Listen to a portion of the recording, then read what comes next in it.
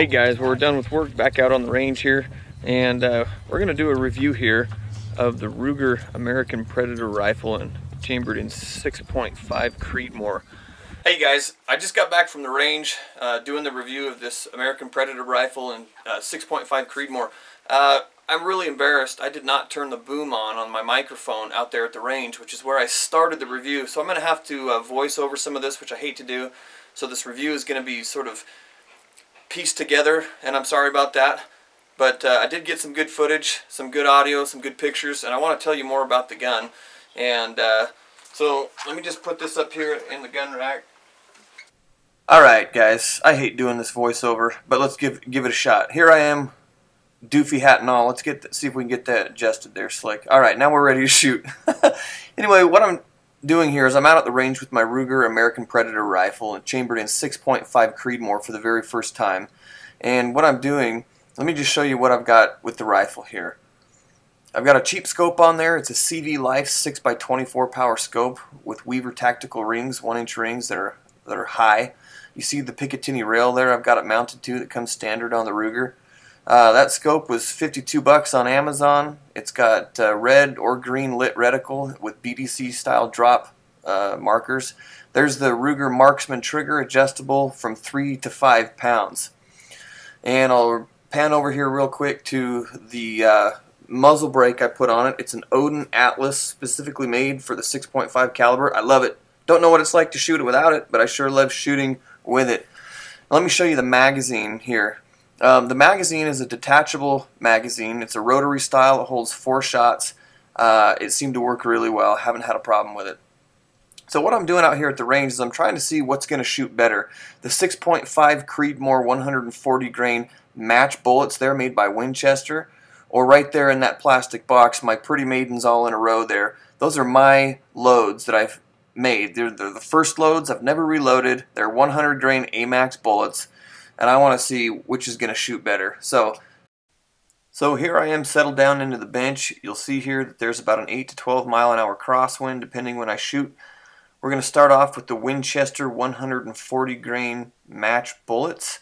And the sounds of the bullets that you hear are actually from my camera downrange right by the target. Here comes shot 1. I was pretty happy with that shot. And let's prep for shot 2. Here it comes. Shot number 2.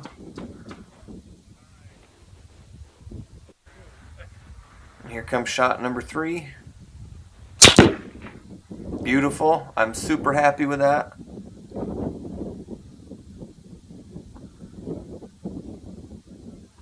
Let's get ready for shot number 4. Here we go.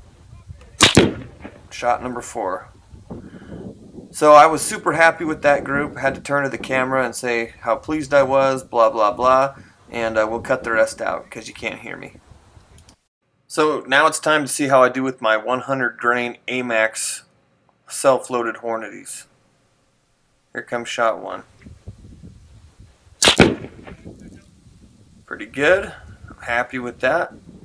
Shot 2. Good. Beautiful. Here comes shot 3. Holy mackerel! Oh, what happened there? And here comes shot 4. Holy mackerel! Overcorrect! Overcorrect! Anyway, stay through the end of the video to hear my explanation on this. But for now, back to my 100 grain Hornady AMAX bullets. I was super disappointed in that group of 4. So let's see if I can turn it around here on this second group of 4. And I'm going to go ahead and speed through this real quick, you guys, so we can get through this review. So it's going to be in fast time. There's shot 1.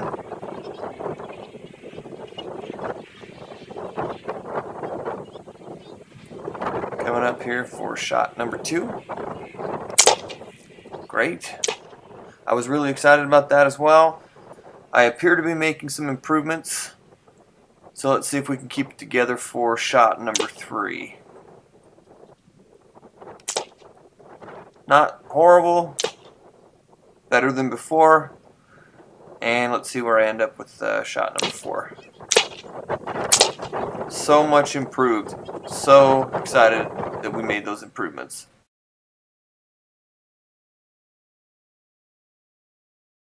So you can see my 100 grain Hornady AMAX reloaded bullets straight from the, well, I mean, they've never been shot before, but I did load them myself.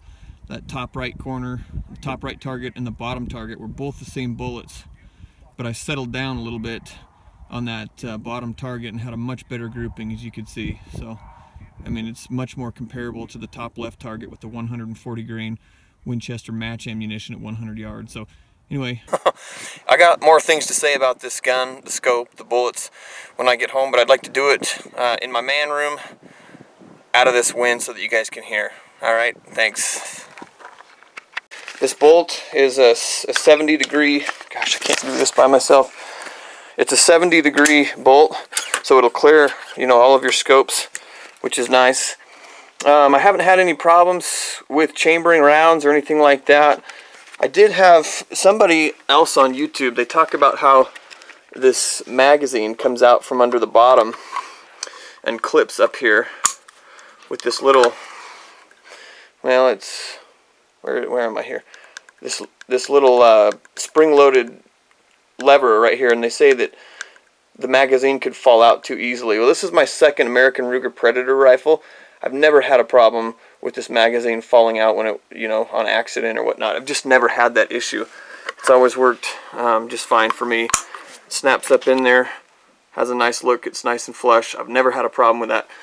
I had to sand this barrel. A lot of guys on YouTube I saw were having a problem.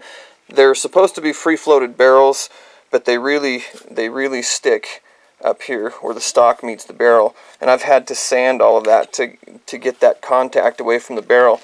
And even though I've sanded down here, you can see there it's still not a free-floating barrel, so I have some more sanding left to do. I mounted a UTG tactical bipod up front. It's really sweet little gizmo here. Show you how easily this bipod just pops off. Anyway, with the lever, it just pops off like that and just as easily goes back on. Let me just lend a few final thoughts on this gun and on the shooting I've done so far. I don't think you can go wrong with this Ruger American Predator rifle. Frankly, I'm not that great of a shooter. I haven't been shooting all that many years. I'm just not that good. I haven't studied the art of shooting. I'm just an average guy who loves to hunt and who gets out as often as he can. So, but when you can take a rifle that's at my local gun shop right now for $369 off the shelf and shoot factory ammunition loads and get 3/4 of an inch at 100 yards, for me, I don't think I could do anything better than that if I spent $1,000. And again, here's my hand loads. This is my second round of hand loads with the Hornady AMAX bullets that I was shooting. You know, that first set, I was squirrely, I was a little nervous, my heart rate was up, and I frankly was nervous about shooting my own reloads. I've never shot my own reloads before. I just started. So I think that explains some of the discrepancy of why I had some of this horrible first grouping. I was frankly just nervous about reloading and firing bullets that I made myself. Guys, I'm trying to hit 300 subscribers. Why don't you go ahead and subscribe to my channel? I'm trying hard. I'm working. Anyway, hit the like button on my videos. Subscribe. I'd really appreciate that. Share my website with your friends and help me grow here. I'm just trying to have fun. I'm not selling anything. I just like showing people what I do. So go ahead and subscribe to my page.